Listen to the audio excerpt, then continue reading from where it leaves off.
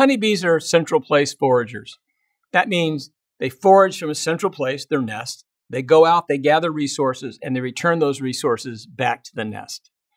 Their challenge is to go out, find resources, and navigate back to the nest, and then to be able to communicate those locations to their social partners, their nestmates, so that they may also be able to go out and exploit those resources.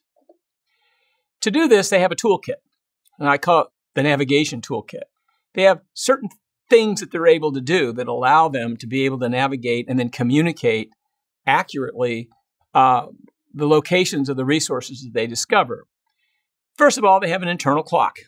And I'm going to talk about each of these individually. But they have an internal clock. They have a clock that's going off in their bodies. It's a biochemical clock that keeps time for them. They have a celestial compass, where they actually internally have a compass where they can orient direction. They have a solar clock. They can keep time relative to the sun, and they learn that. They have an odometer. They have a mechanism where they can actually measure distances to resources.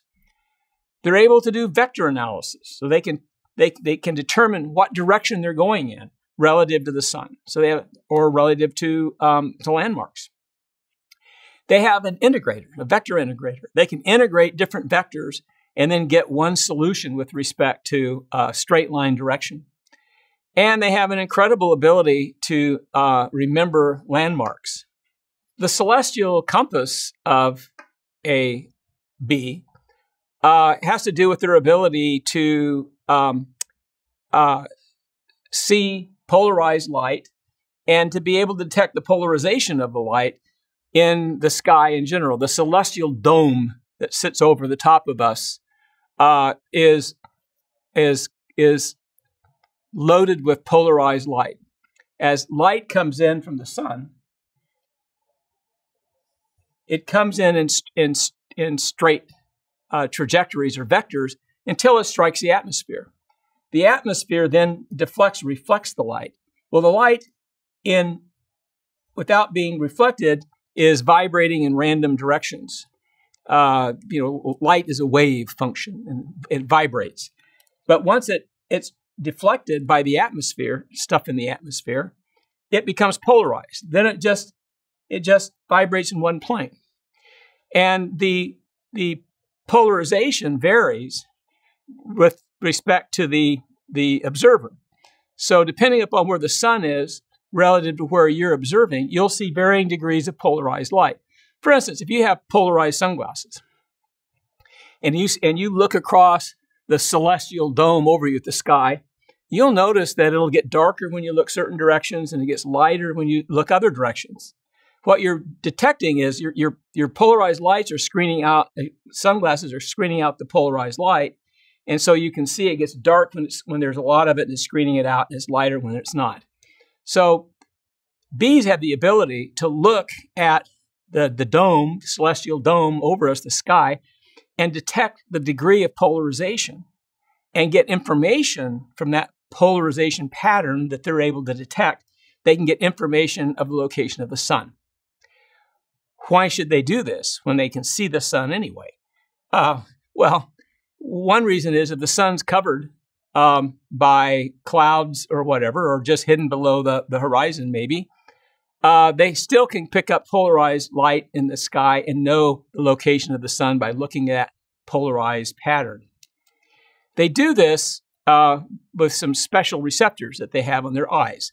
So fundamentally, each eye of a bee has about 5,500 ommatidia. That's worker bees. It's different with queens and with drones. Of these 550 ommatidia, there's about 150 of them that 150 of them that are located at the top of the eye.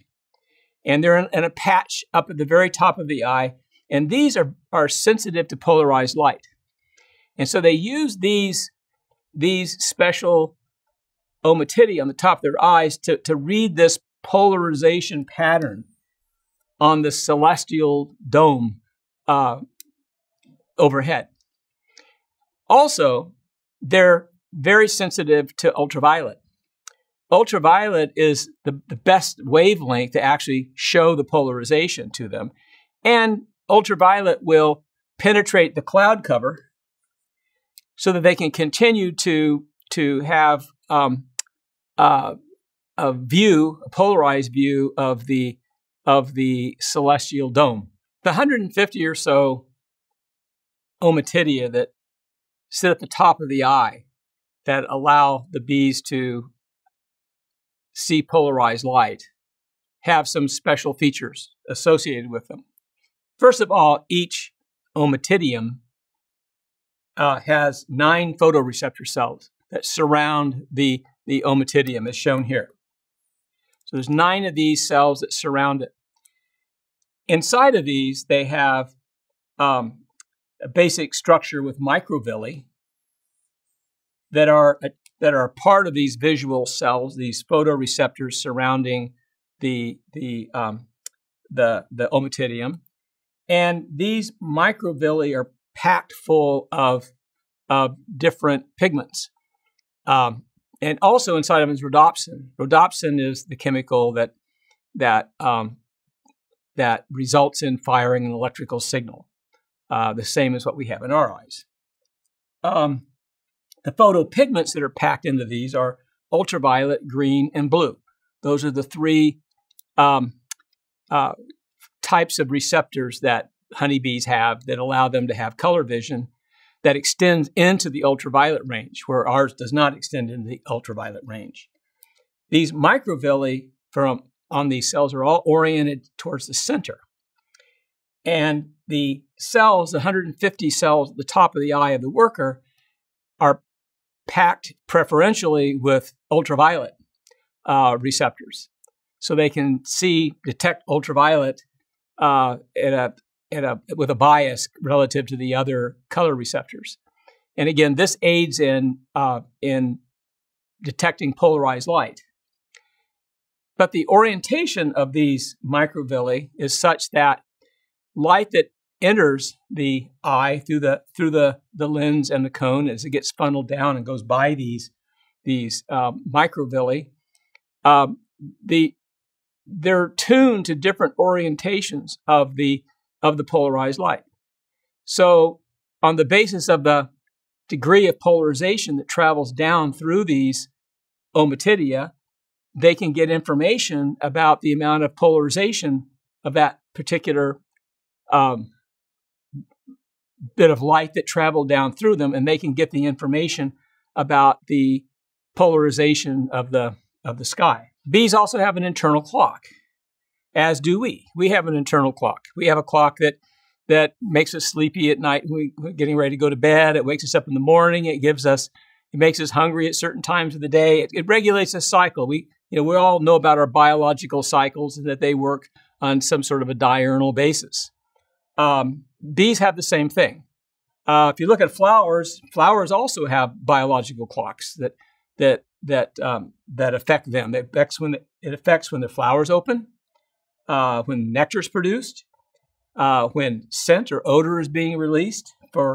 This is all for recruiting bees.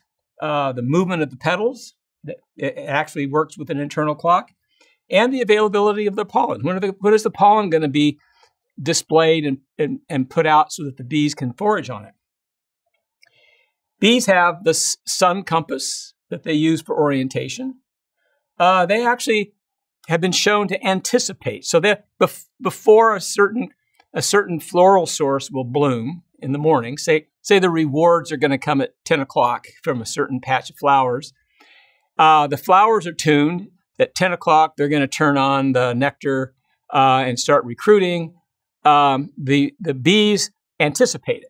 So an hour before that occurs or whatever, they'll start getting active and they'll kind of move around. They'll move down near the entrance of the nest or whatever. So they make movements in anticipation of an event that's going to happen when they will start foraging. They have just basic rhythmic cycles they go through during the day and the night. Some people believe that bees sleep at night. The foragers are very much inactive during the nighttime. They can remember time of day, and we'll talk about that more in a minute. And the internal clock is important with respect to dance communication. The clock is one that we call circadian. It's about a day in length. That's what circadian means, about 1 day. So we have a roughly 1 day rhythm, and that's controlled by, so far, 4 known clock genes. And some of these are the same kind of clock genes that we have.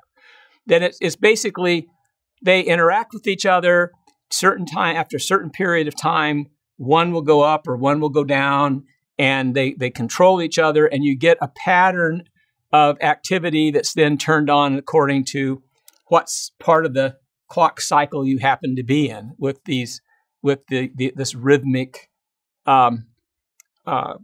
expression of these clock genes. The internal clock and the celestial compass work together. They have to. Think of it this way: that's a bee takes a flight, and she collects a resource, and she comes back to the nest, and she checks her watch. She knows what time it is, and she knows where the sun was.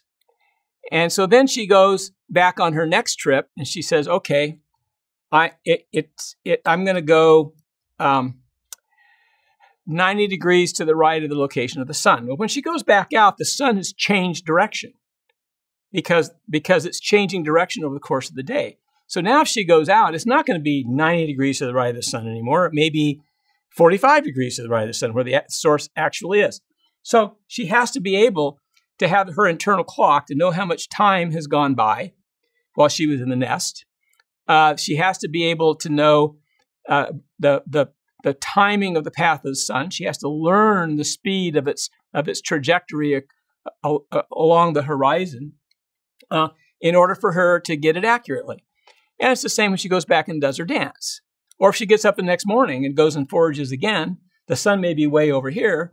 She has to know that, okay, well, I foraged last at 3 in the afternoon. It's 8 o'clock in the morning now. So let's see, the sun's moved over here. So they have to learn the path of the sun across the horizon, and they have to integrate that into their internal clock and their compass. So each time they take a flight, they recalibrate. Every flight, they relearn not only the location of the sun, but also the rate of change of the sun, the location of the sun. So they have to recalibrate. Without the recalibration, the direction information would be off. Bees have an odometer. The odometer gives them the distance information. So the celestial clock and the compass will give them the directional information, but they also have to know how far they're going and how far they've been. So each eye has about 5,500 ommatidia. And these ommatidia are very, very well tuned for visual motion going across the eye. So any kind of object that crosses their path, they're very good at detecting the rate of the flow of it, because the different ommatidia will be firing their neurons into the brain, and so they can determine the amount of change in their visual field, and can calculate. They call that optic flow. So as a bee flies along the landscape, flying from the nest to the source of food, the landscape objects on the horizon or their visual horizon are going by their heads. And so there's some measure of flow. You can get it too. You can see things moving, but they have a good way of measuring how much of this optic flow. So it's just simply how much flow goes by the eyes gives them an indication of how far they've flown. Experiments to show this have been training bees to fly down a box chamber that has differing degrees of patterns along the side of the walls to see what the effect is on their dance. So they can use the bee to report back what it thinks the distance is that it's foraging. So when they put a bee flying down one of these horizontal chambers, flight chambers, she can fly down. She get a feeder that's close by, and she'll do a round dance, saying, "Oh, it's very close." If you put the feeder at the other end, she's going to do a waggle dance, because her perception as she's flown down this is that she has flown a great distance, because there's been a lot of optical flow by these black bars that are put inside of this box. So she thinks there's been a lot of optic flow. And she says, "Oh, I flew 200 meters because that's the amount of optic flow that I experienced." So she does a waggle dance with a direction indication of 100 meters. If you test her in another box where you don't have these vertical stripes, but instead you have horizontal, where they don't get this, she doesn't get the optic flow that's being generated by the broken pattern of these bars, which would be similar to the broken pattern of the landscape as you fly. Then, if she flies even a long distance, even 6 meters down this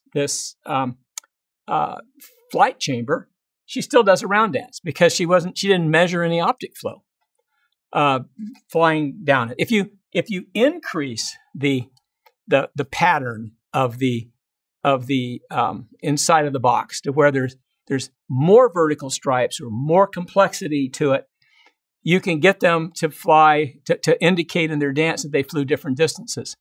So this is all about measuring optic flow. It's not, "Oh, I expended this much energy," or "it took me that much time," or "I spent time and energy and I integrated."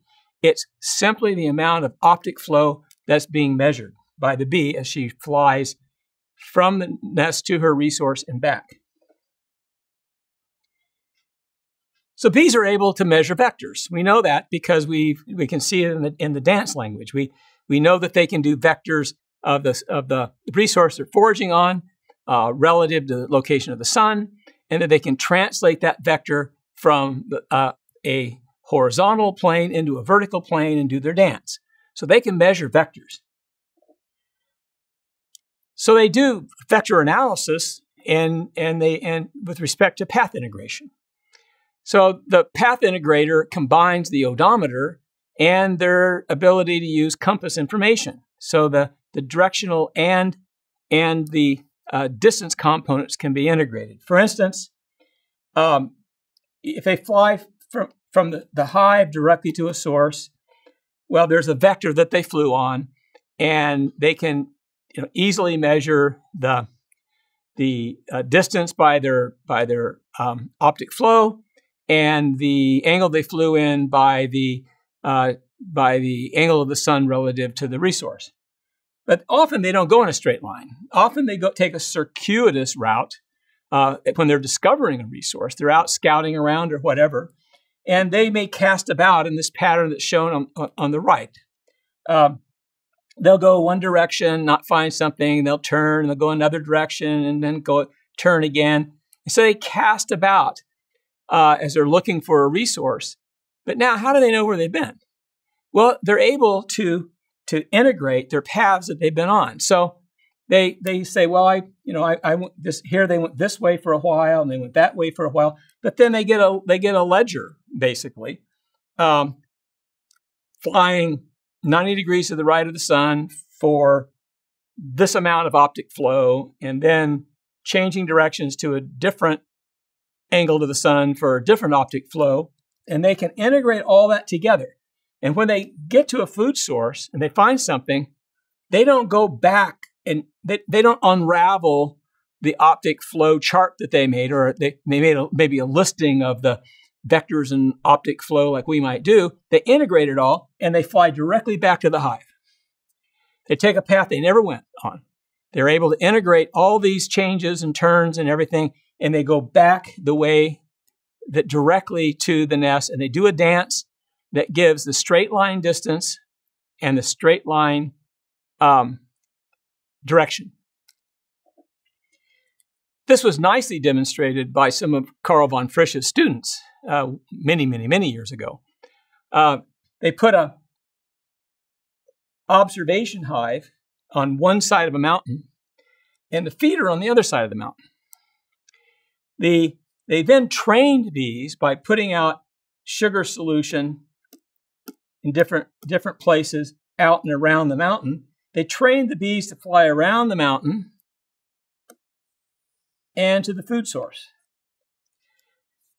Then when they went and looked at the dances that were being performed in the nest, the dances showed the correct direction and the correct distance as if they had flown in a straight line through the middle of the mountain. Their path integrators had integrated the path. Bees can learn landmarks. They can learn lots of different landmarks, and they use the landmarks. It's been shown that landmarks can become very important. And they can use the landmarks and integrate landmarks into their vectors to do their path analysis and their vector analysis to determine where different things are relative to the hive. There's a big question about whether or not there's a cognitive map. Is the map in a honeybee's brain just simply a collection of these vectors and vector analysis?